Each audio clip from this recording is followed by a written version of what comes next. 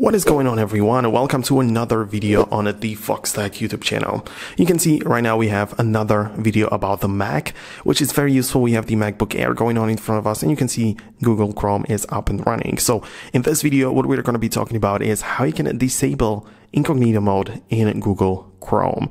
Of course, if you have the incognito turned on, you can easily just close it with the red button. That's how you close it. But how do you make sure that the person cannot even get there? How do you remove that option? Because right now you can use the Command Shift and a shortcut to open it up, or you can click on the File button right there and open a new incognito window.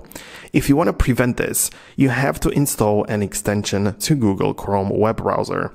And you can do it easily. You can go and type in Chrome extensions to in here. So you open up the Chrome web store, open it up right from the Google search, or you can click on the three dots right there, go to the settings, and it opens up the settings page of your Google Chrome, and you can see extensions are right here. So you can manage your own extensions in here and even get to the Chrome web store where you can find some new ones.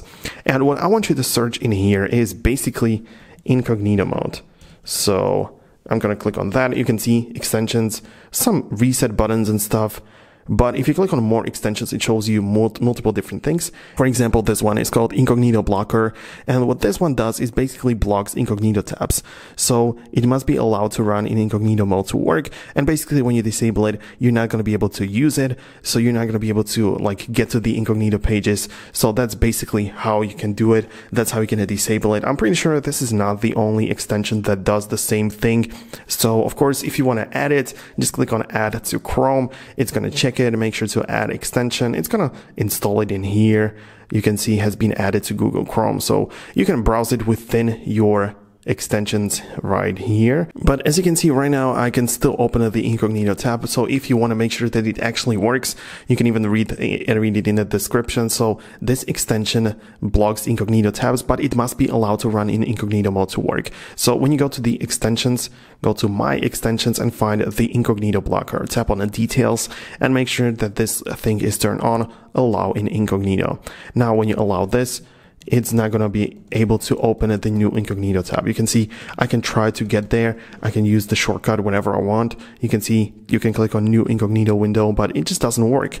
It just pops like this, and you cannot even get inside of there. So that's basically how it works, and that's how you can make sure that you can never open incognito block. Guys, I want you to use your devices the best possible way.